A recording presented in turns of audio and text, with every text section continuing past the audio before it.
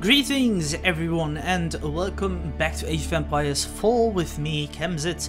Now guys, we're gonna continue on with the campaign, even though we have finished previously the 100-Year War and we've completed, thus you'll receive an achievement. We've even unlocked a new portrait and again a lot more new things as well to watch because we've finished many of the campaign missions and all, but there's still more, especially with the Mongol Empire, which we shall start today in the year 1223 in the Battle of Kalka River. In 1223, the Mongol army had made a thunderous arrival in the west. They would test their tactics and flex their might against an unexpected new enemy, the Rus.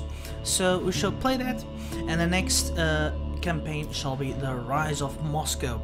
But for now, let's check out how the Mongols are and how the campaign is, because I'm really excited to check it out.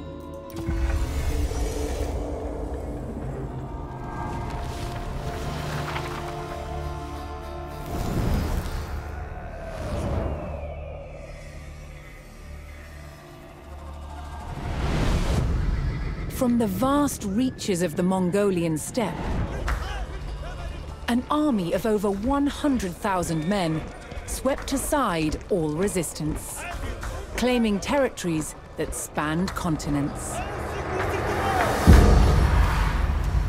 Their leader Genghis Khan proclaimed his life's ambition was to unite the world under one empire.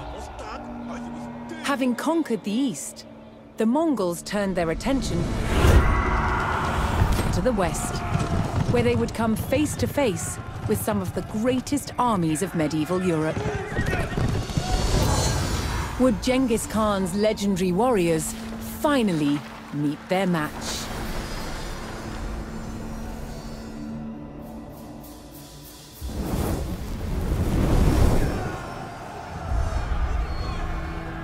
By 1221, the Mongols had taken cities throughout Asia, generating vast amounts of tribute from those they conquered.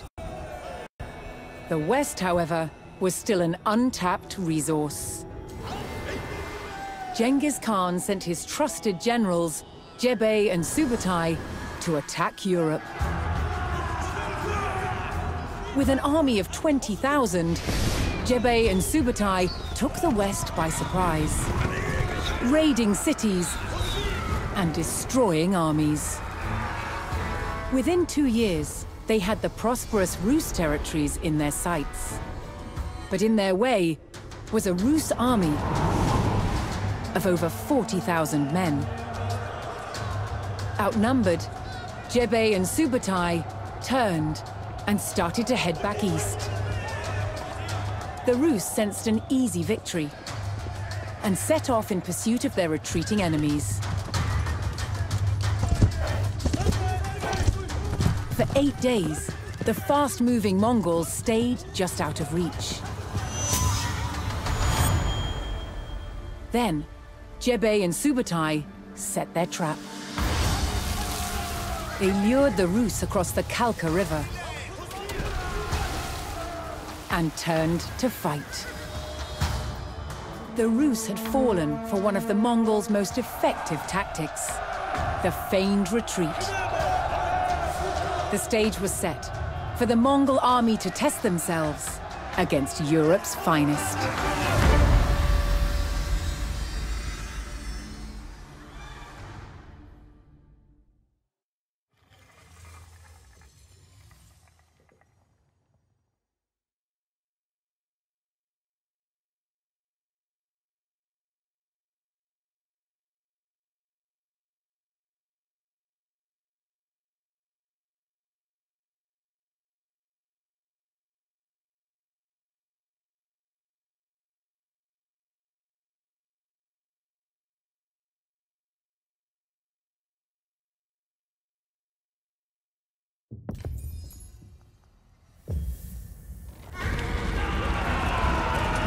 The Mongols charged across the European plains, with the fatigued Rus army in close pursuit.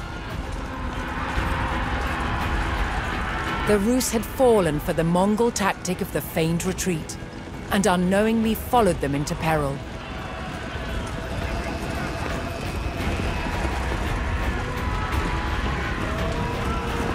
The Mongol general sprung his trap on the enemy scouts.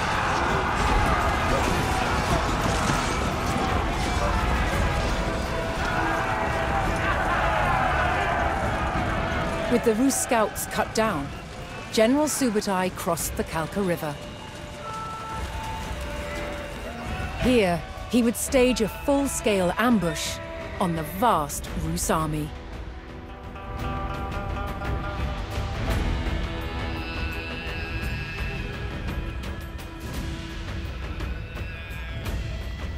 Subutai directed his warriors to split up and lie in wait for the enemy.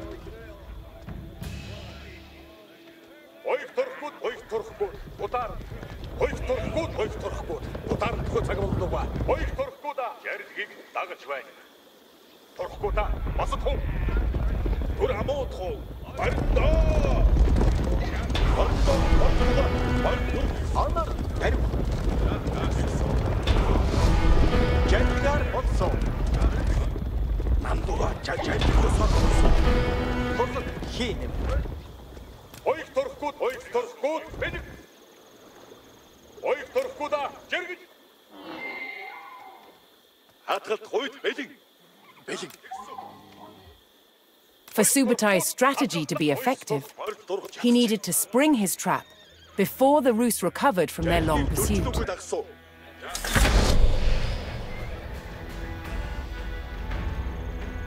He sent his most fearsome Mangadai horse archers to draw the Rus quickly towards the ambush site.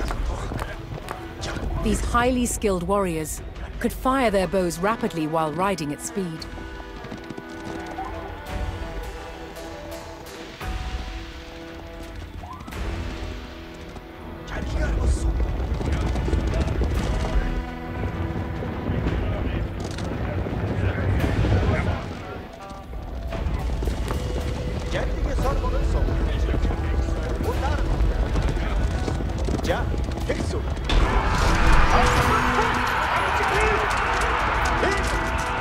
The Mongol provocation was effective, and the Rus hastily pursued.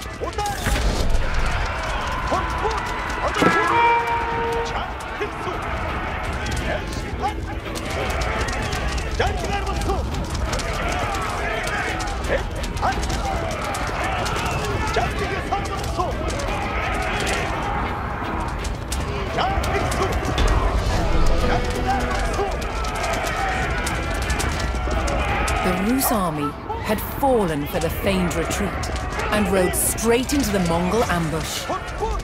With the enemy surrounded, Subutai's battle-ready warriors descended from all sides.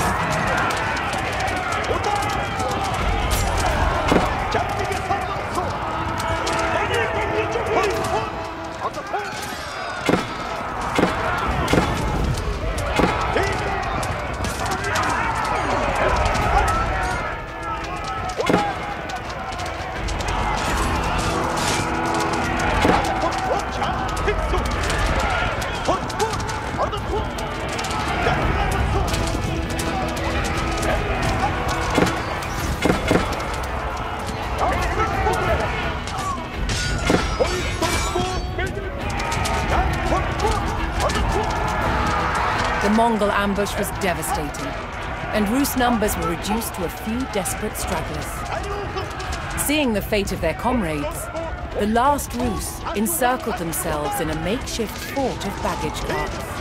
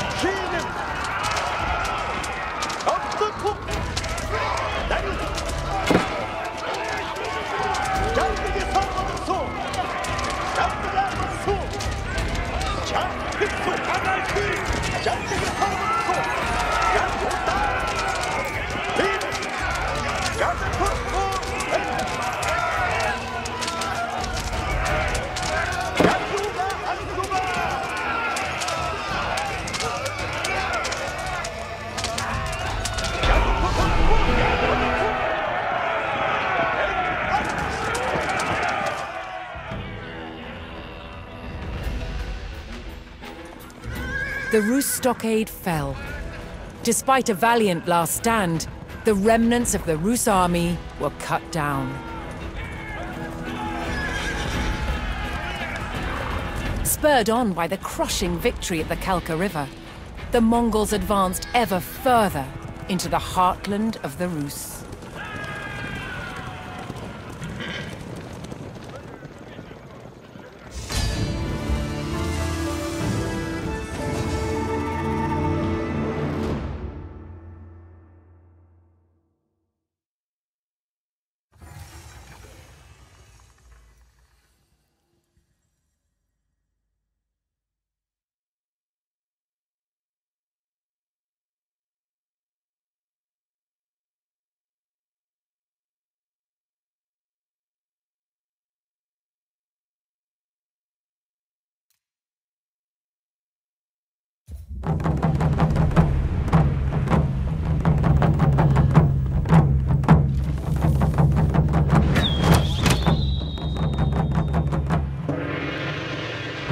In the noise and confusion of battle, communications were vital. One solution was the use of message arrows. Signal arrows could be used to send messages to your drone troops. Faster than a man, faster than a horse. It was the quickest way to communicate in the heat of battle. Whistling arrows were blunt, and most importantly, they announced their arrival. But they weren't just used to pass written messages. When shot in a volley, whistling arrows could be loud enough to signal to a small group of warriors, telling them both where and when to attack. On hearing the sound, they would gallop in and strike where the arrows landed. However, a much louder sound was required to sound the retreat or to communicate to the whole army. That was the job of the war drums. The Mongols also used gongs, and the combinations of drums and gongs gave the Mongols a wide array of signaling options. We do not know the exact rhythms they used, but basic commands could be conveyed with different percussive patterns. They enabled the Mongols to communicate with their own forces and strike fear into the enemy. They were the heartbeat of the Mongol army.